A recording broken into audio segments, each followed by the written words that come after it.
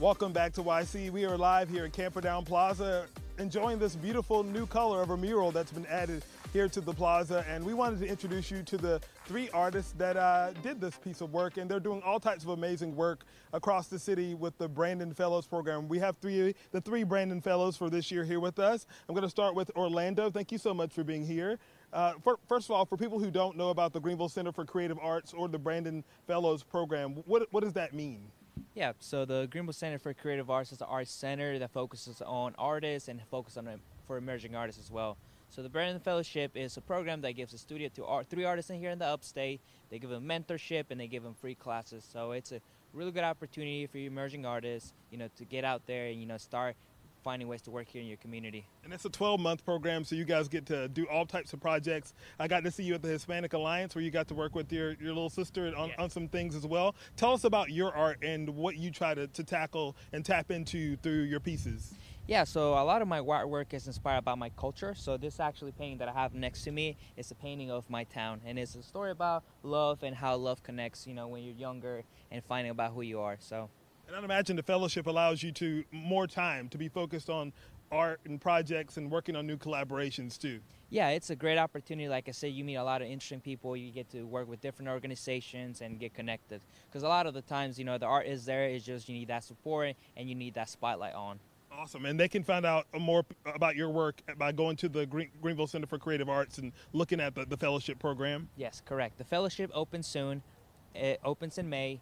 And you'll feel free to apply. Like I said, if you have any questions, come to our studio. We're located at the Greenville Center for Creative Arts. Awesome. And we love all the pieces that you've been able to show us here. And we've had some on the screen as well.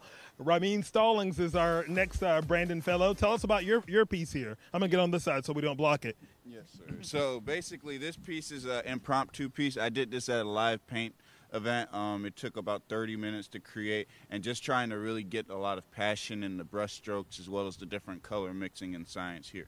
And is that something that we see that's pretty typical in your style of work and your other pieces as well? A lot of my work I do very quickly. I specialize in acrylic, but even at Artisphere when I was live performing there, I just love to get that personal raw energy in that engagement. What was it like working on this piece? We know that this is kind of a vinyl sticker, but you guys had to come up with the artwork, working on some digital projects to get this to come out. Yeah, we just specialize in taking a lot of the passion. We take a lot of musical inspirations, and we just really wanted to make sure that we started off the first annual jazz festival right. We wanted to make sure that all the energy and all the proper placement was there, so we spent a lot of energy in this one. And you've enjoyed the Brandon Fellowship? The fellowship has really changed my art career. It made a full 360, and we've been able to do so many opportunities between being in museums, performing at art festivals, and just working for a lot of charities and nonprofits. That's been a blessing.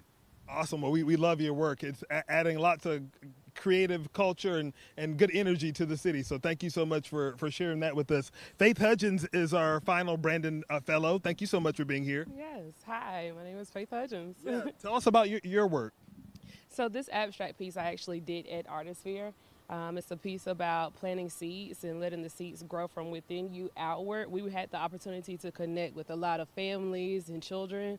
So it just inspired me to create this piece out in Artisphere. Awesome. And the other pieces that we're seeing on the screen there, is there something that if someone looks at your work, they're like, Faith definitely did this? Is there something that they can kind of easily tap into and say, this is iconic of her work? Absolutely. Most of my pieces focus on women and women empowerment. You're able to identify my work because the subject matter is the woman. I use a lot of bold and bright, vibrant colors. I focus on realism and oil painting mostly, but I do like to dabble in different mediums such as abstract and acrylic.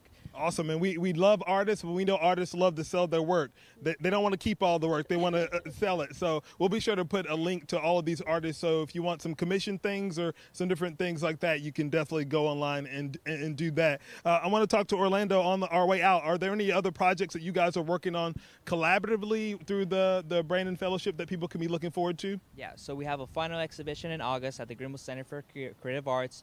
And like I said, we're always looking for more opportunities to work with more charity organizations. We want to impact more school systems. We also don't work with the Greenville County school system. We go to schools, teach seminars, and do workshops with the students. And then, with this mural, it's a testament. We want to do more public art in the city, Yeah. So we're just looking for those opportunities to get out there and, do more, for the community as well. Well, we're thankful for all that you guys do to make the city a more colorful place, and we get to enjoy, we're the beneficiaries of this beautiful one every day, so thank you guys so much. We'll put a link to the Greenville Center for Creative Arts at our website, yourcarolina.tv, for those that are interested in being a part of the program next year or even reaching out to these artists to do some type of collaboration with art. Thank you guys so much. We appreciate it. Yes.